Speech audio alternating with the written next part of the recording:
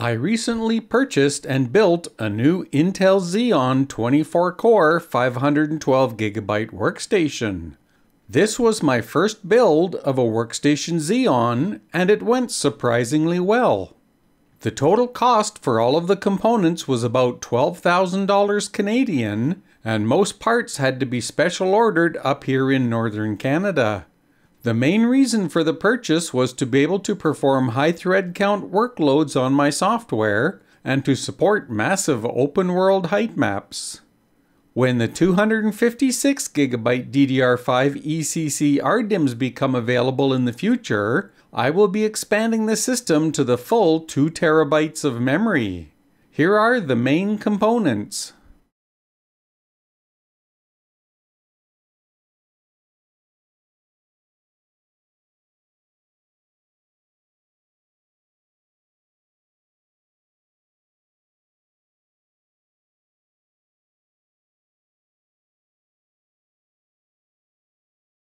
With TerreSculptor 3.0, which supports height maps up to 1 million by 1 million, I can create up to 360,000 by 360,000 pixels with 512 gigabytes of memory.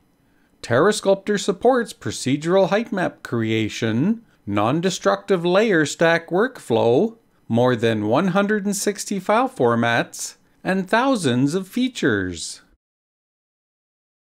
With UE4.x and UE5.0, World Composition mode, and 512 gigabytes of memory, I can create and import height map tile sets up to 357,633 by 357,633, which is 44 by 44 tiles of 8129 by 8129 tile size. I have tested World Composition in Unreal Engine 5.2 up to 260,097 by 260,097, which is 32 by 32 tiles of 8129 by 8129 tile size. The 260K by 260K height map required more than 256 gigabytes of memory in TerreSculptor. The TerreSculptor tile split took longer than an hour to write out the 1,024 tiles. The UE5.2 World Composition tile set import took 6 hours to complete. Unreal Engine 5.2 handles this large world without any problems on my workstation.